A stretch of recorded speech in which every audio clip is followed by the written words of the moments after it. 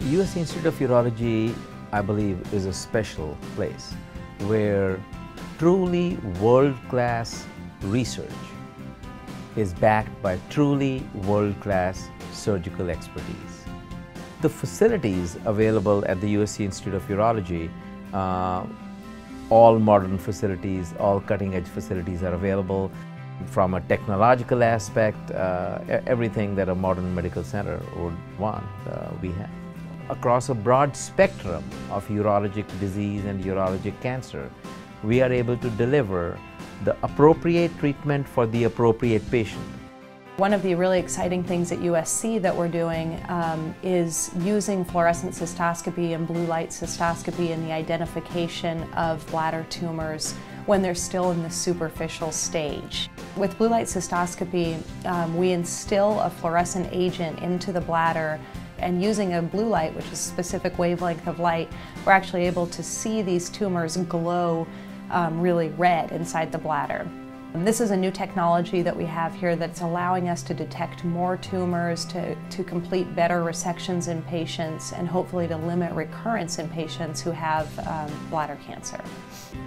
One of the recent innovations of our team is the robotic anatomical or zero ischemia partial nephrectomy, where we have developed the technique to be able to remove the tumor from a kidney without having to stop the blood supply to the kidney.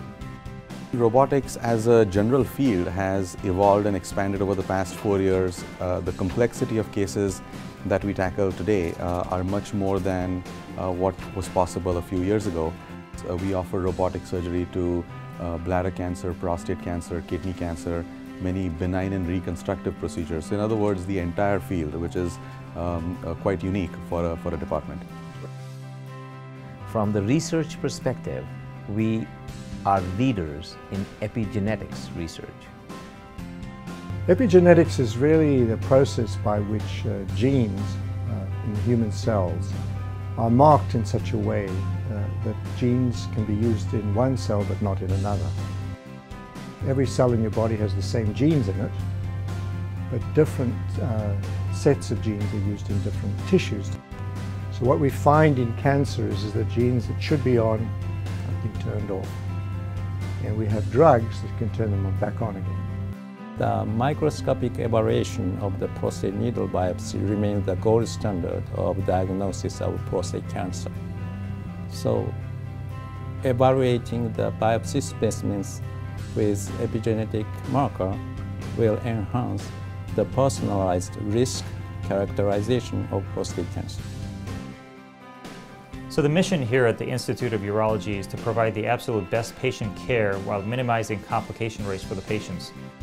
The ERAS protocol, or Enhanced Recovery After Surgery, is a postoperative pathway that we have developed here at USC for patients undergoing radical cystectomy with urinary diversion. The goal of the ERAS pathway is to get patients home sooner. Our first 50 patients have had a median hospital stay of 4 days compared to a historical hospital stay of 8 days.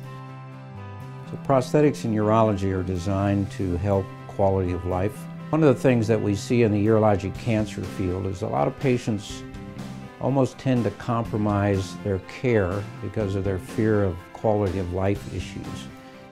Obviously, try to help patients make the right choice, get the maximum therapy, get their cancer cured, and if they have side effects, that we can offer the types of things that can get back the quality of life, what they're afraid of when they first walk in the door here.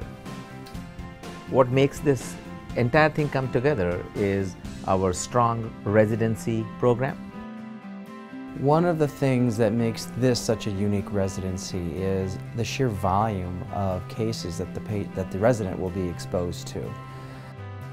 The other thing that makes us unique is it's a family, and the faculty have an open door policy to all the residents, making sure that they're getting what they need, making sure they're hitting their milestones, and making sure that they're well taken care of during their 6 years here. This place prepares them very well for going on to another fellowship, be it here or someplace else, which then usually leads to some type of leadership position in the future for them.